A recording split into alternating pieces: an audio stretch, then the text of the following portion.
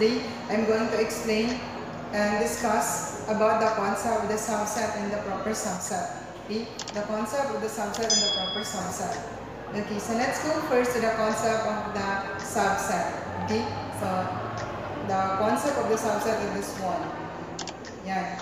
Okay, so sabi daw, if A and B are sets, then A is called a subset of B.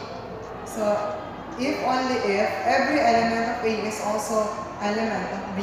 Okay, that's the concept of the subset. Okay, so let's have an example.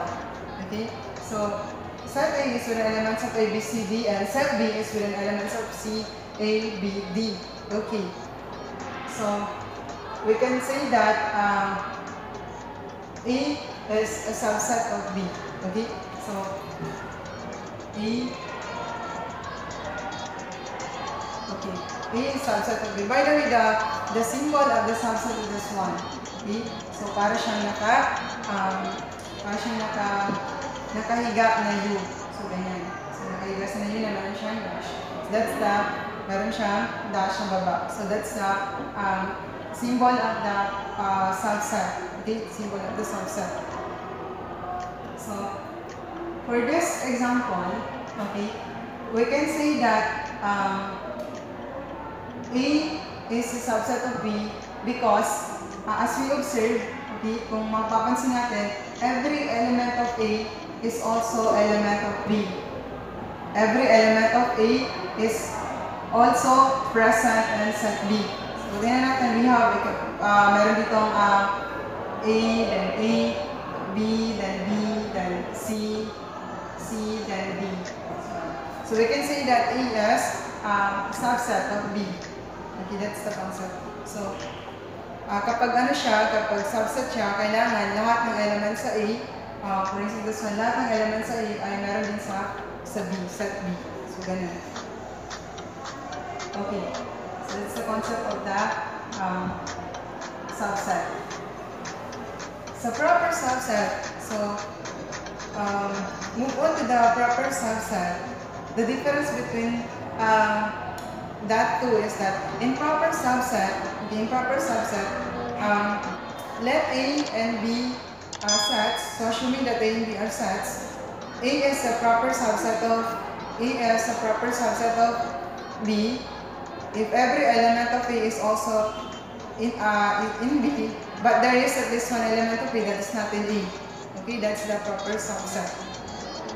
So this one and this one. Okay, so every element of A is in B, but there is at least one element of B that is not in A. So for instance, set A as ABCD, then ABCDE, for instance.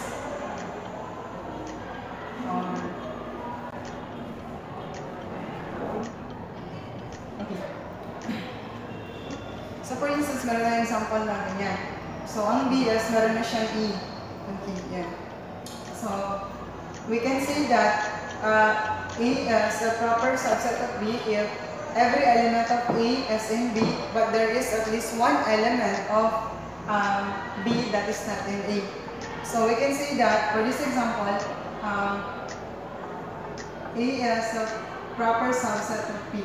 So sa proper subset, ang symbol niya is ganito lang. So nakahiga na siya na U na wala siyang dash. Unlike sa proper sa subset, meron siyang dash sa baba.